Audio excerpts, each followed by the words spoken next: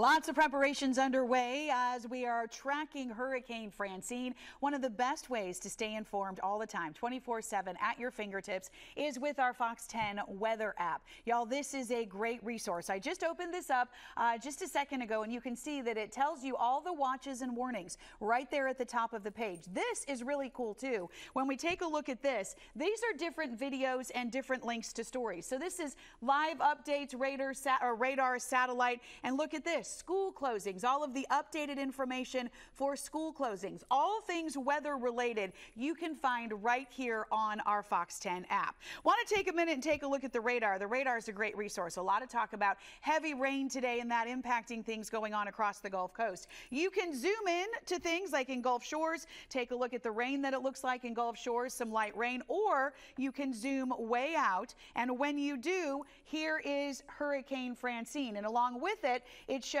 all of the warnings that are popping up and things that are happening here. It shows the track that you can keep track of that as well.